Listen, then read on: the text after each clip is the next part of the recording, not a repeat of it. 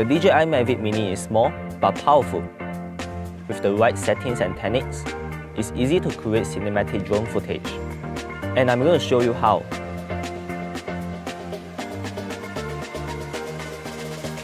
First things first, you will want to shoot at 2.7K. It's not 4K, but it does look better than regular HD video. And it's the highest resolution allowed by the Mavic Mini. We'll also be shooting at 30 frames per second. But later, in Premiere Pro, we will turn it into 24 frames per second. Why? Because it slows the video down slightly, making it more cinematic.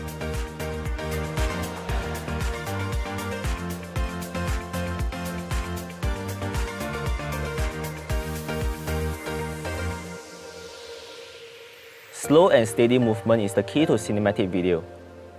The Cine Smooth mode on the Mavic Mini will help by limiting the drone's speed and movement. To activate it, just tap Mode Settings in the top left corner to change the flight mode. After that, head into the drone's main settings and go to Advanced Gimbal Settings. Turn on the option to allow upward gimbal rotation. This enables one of my favorite techniques, tilting the camera up while the drone moves forward. This kind of shot is only possible in Cine Smooth mode. You can also try moving the drone sideways.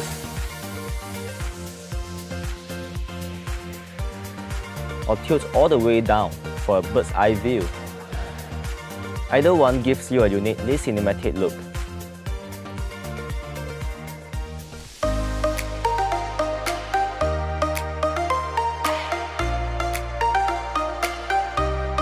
Sometimes it's easier to let the drone move itself.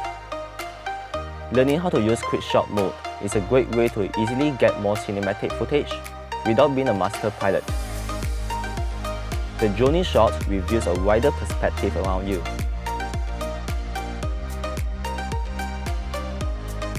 Helix follows you in a way that will be extremely difficult for a regular person to copy.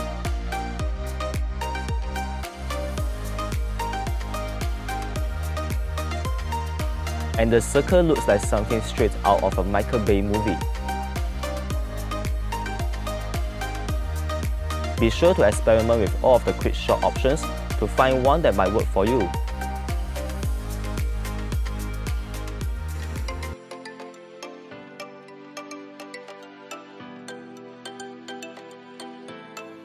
Setting the exposure is an important step for any video. On the Mavic Mini, you can even lock the exposure. Tap the EV icon on the bottom right. From here, you can manually adjust the exposure to get the correct brightness. You don't want it to look too bright or too dark. Once you have set the correct exposure, tap the AE lock icon on the bottom right. This will prevent sudden exposure changes in your video when it's recording. So when you are doing ground to sky shots, it remains consistent. One useful tip, try to underexpose the shot a bit by setting it to -0.3 or -0.7. It's easier to tweak brightness, highlights, and shadows when you are editing later on Premiere Pro. Just be sure to avoid overexposing the shot.